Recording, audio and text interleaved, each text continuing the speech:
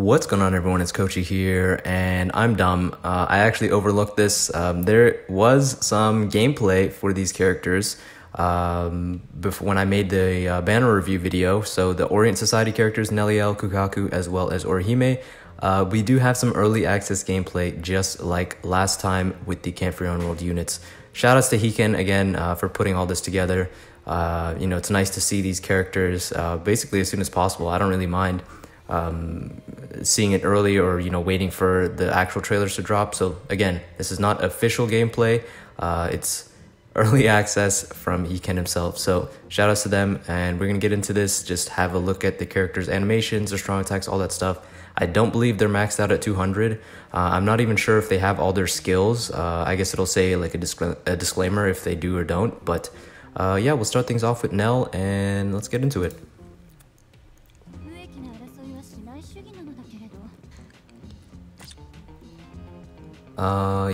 Yeah, it does say that. Wait, let me go back. So the skills that she has is Frenzy, and she has 24% recharge. And then visuals and gameplay mechanics might change before or after release. Please wait for official gameplay reveal to see character at its maximum level. So keep that in mind. This is not max level, this is level 1. They don't even have all their skills, but we can just see what their strong attacks look like, their animations, their special moves, all that stuff. And I do appreciate looking at that stuff. So here we go.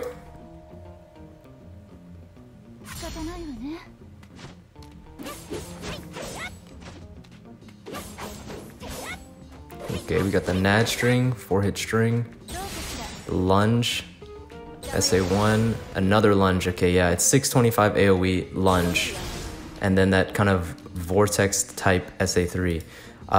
So starting things off, like I like, let me go back here. I like the little like blades of grass. It's like they're being cut. I like that little effect. I think that's pretty cool. This lunge looks exactly the same as it looks like visually, it just reminds me of Camp Free World Shansui. The visuals just look the same for me.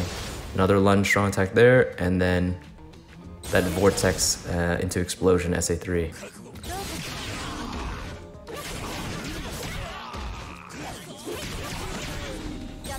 I like the double lunge. If I'm going to be honest, I think the double lunge, like characters with double lunges are pretty cool.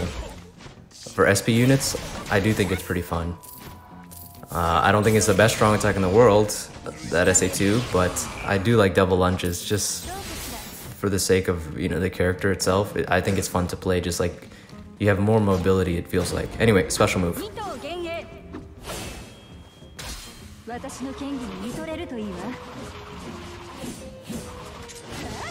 That is actually pretty sick. One thing I'll say, regardless of what I think about these characters, or just any characters, I always like seeing what Caleb does with special moves, and I always feel like they do a good job with special moves. I think Nell's special move looks pretty damn sick. I like how she connects the two swords by the hilt, and then that just looks sick, dude. I like that. I like the special. So yeah, that was Nelliel's gameplay. Overall, I think, like I said, all these characters are, at least from the stats and skills and stuff, I feel like they are pretty average. Like, they're not too crazy, they're not over the top or anything, they're just like average okay units. I think Nell is one of those units. I think she's okay. But yeah, that was her gameplay, and we'll move on to the next character. Alright, and the next character we have here is the Orient Society version of Orihime. So she is a NAD character, and once again, same like Nelliel, not the max level, not all the skills, the level 1. Just keep that in mind. This is not official gameplay. We'll have official gameplay later on. So here we go. Flurry, strong attack recharge, and normal attack boost. So there's a 4-hit string. 1, 2, 3, 4. That range projectile, SA1. Not a huge fan of that strong attack. The boost. Oh, it is not like Oetsu's. It's actually just like a vortex in front. I guess people were saying it was like Oetsu, but I guess not. She would have a vortex going around her. It's like Nelliel's SA3 kind of, but just in front. Or maybe it's just like a mini vortex. I don't even know, dude. That's so weird. Yeah. I thought it was actually like a walking vortex, but it's not. And then the full screen SA3, and then we have her NAD. I don't know, nothing too crazy in my opinion. Like, you have to guard break them, and you only have 2 strong attacks to guard break. Because like the second strong attack is considered melee, and that does not guard break.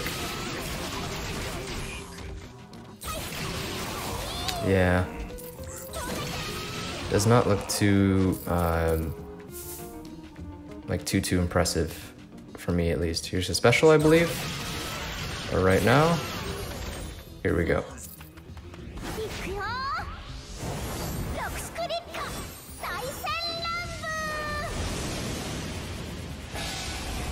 Okay, that's a cute special, I guess. Watch that again. She like just basically makes up makes a giant tornado with this huge ass fan.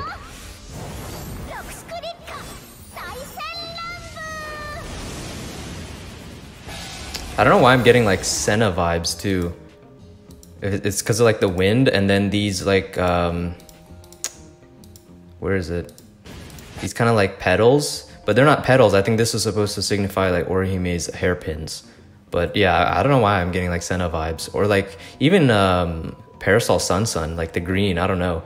Maybe it's just like the colors and the visuals, but not bad special. But overall, like I said, the character seems pretty average, nothing too crazy in my opinion. She doesn't have guard break or anything, and she only has 2 strong attacks to break guard. So the boost and everything is nice, don't get me wrong, but especially if you use her in Guild Quest, one of the issues with Kochyy when you use her in ranged Soul Reaper killer week is that SA1, it just pushes shit everywhere, and it actually ruins people's times and their clear times in Guild Quest. You get a worse score when she pushes everything everywhere and you can't kill things fast enough. So I'm thinking it'll be the same if he uses Orihime on that ranged Soul Reaper week, because that SA1 is a bit problematic. But, you know, like I said, all in all, okay character, nothing too crazy, nothing too bad. But that's pretty much it for Orihime, and we'll move on to the last character.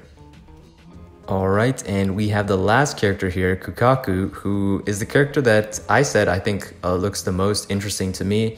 I mentioned it in the comments, but I like her hairstyle. I like how her design looks. This like huge like mechanical arm kind of thing. I think that fits in well because she only has 1 arm. But yeah, let's see. Flurry, long reach, strong attack, and normal attack damage. So we can see that long reach NAD. That's what I want to see. Yeah, let's just watch it. Let's see. 1, 2, 3, 4.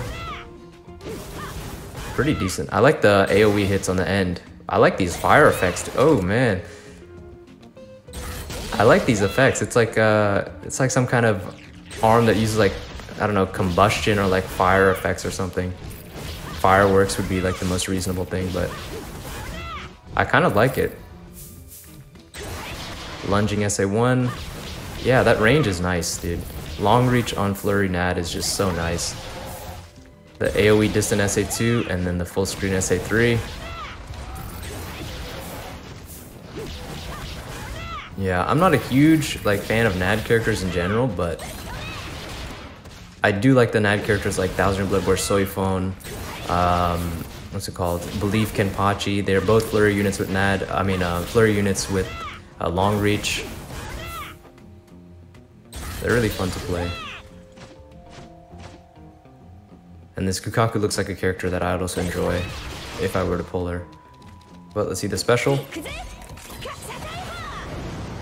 Oh my god, she rides the giant arm.